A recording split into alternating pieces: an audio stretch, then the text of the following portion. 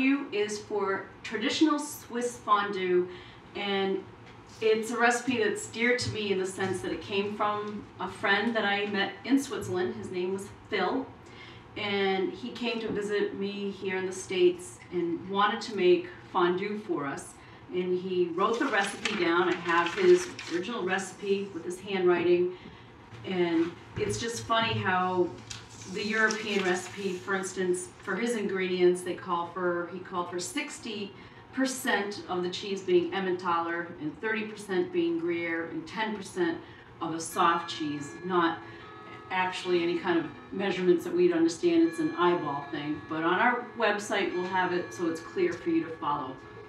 It's a very simple recipe, and it's really fun because this recipe is something you share with a group of people in an intimate setting, in the sense that you're all hovering around the fondue pot, because this is where everything happens. So I have my fondue pot heating up, and it's warm, and one of the things that Phil said is very important is you need to rub the fondue pot with a piece of garlic. You just rub it all over. Turn up my heat just a little bit. And I do have the required cheeses that his recipe stated, the Emmentaler, the Gruyere, and then the soft cheese I used a cream cheese. So you rub your fondue pot, and you get that smell of garlic coming up all around. It's really yummy. And then into it, you're going to put a little white wine. And this recipe, this is fairly loose in the sense that it's not like baking. It's basically cheese and wine and some spices, so you really can't mess this up. So you put in a little white wine. I'd use a dry white wine. I wouldn't use something really sweet. And then I have my hard cheeses here that I've grated, and they're going to go in to the pot, like so. And this is a delicious dish in the winter. In here I have paprika and some white pepper, and that's to taste. I might adjust this later. You can always add more, but you can't take it away once it's in the pot. So now you just need to have this cheese melt and adjust it with the white wine. I have my soft cheese I'm going to add in. And then with any cheese dish, a delicious addition is a little bit of nutmeg. I'm sure you've all seen nutmeg in the whole form. If you can buy it in the whole form, I find it anywhere now, and get one of these little nutmeg graters. You just store it right in the top, and you keep it together. And it has a different flavor than the already ground nutmeg that you can buy. And it doesn't really cost that much more, you just have to find it. And this is to taste. I might add more, so I'm going to keep this close at hand.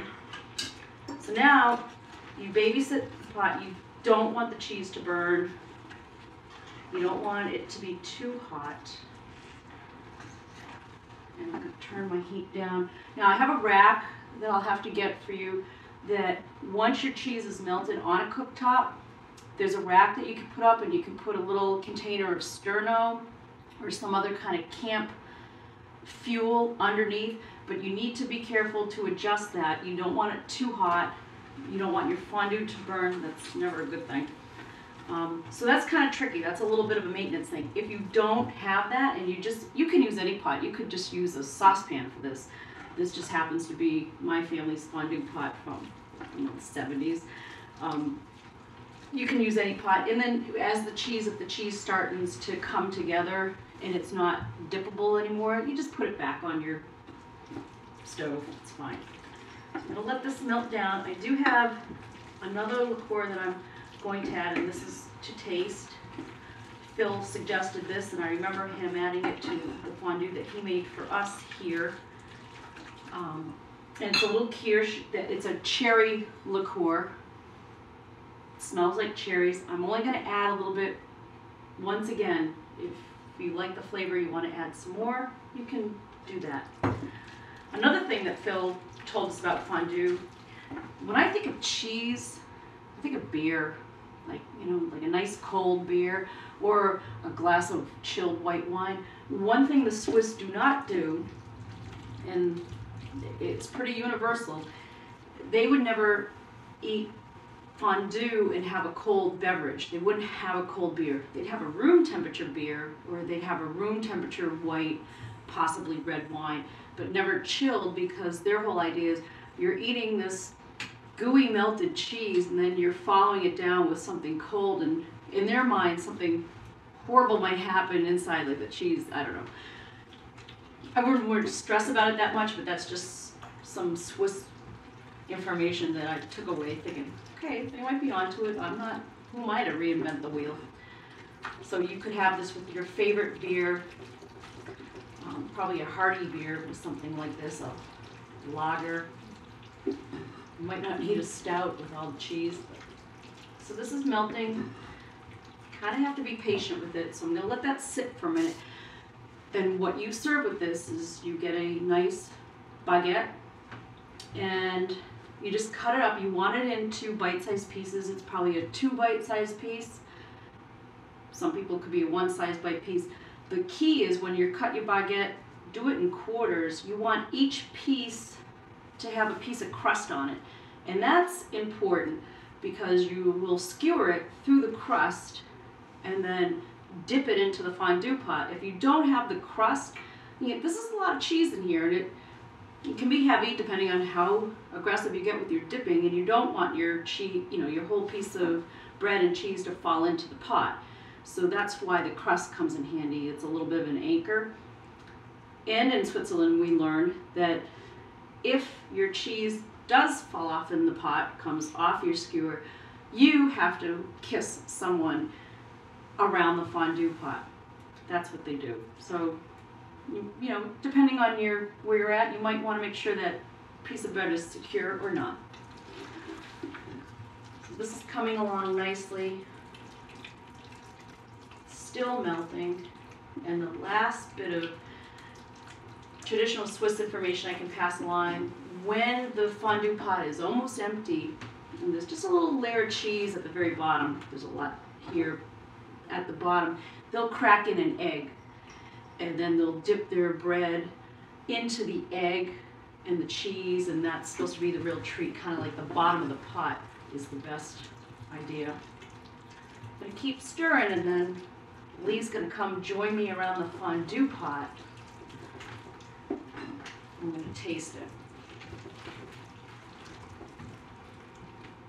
Okay, the fondue is ready. And you just play around with it till it's the right consistency. A nice dippable cheese sauce. I have it on its stand, and I have my flame underneath. This is what you need to monitor. It'll keep the cheese very hot, so you do need to sometimes put a cover on it, shut it off for a little while, because right now the cheese is bubbling. So Lee, you want to come try some? Absolutely. Okay. So, does this mean if my bread falls off, I have to kiss you? well, you might have to. That's okay. We do have a cameraman here too. Kidding. Funny.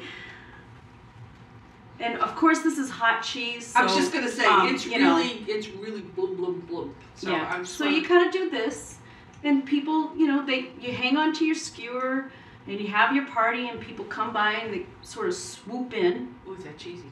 Mm-hmm. It is, and it's hot, so you do have to kind of know your own palate here. I'm doing the twisty, twirly thing, and sometimes you just have to go for it. It's like a really gooey grilled cheese sandwich. You get that flavor of the wine. Definitely.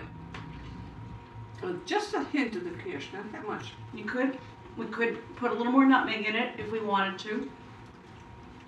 No, I think it's good. Play around with it. I think it's good the way it is. So, you have a whole crowd of people and you keep this going, and this will, this is an appetizer that will make a lot of people happy. It's a party in a pot. So enjoy your traditional Swiss fondue.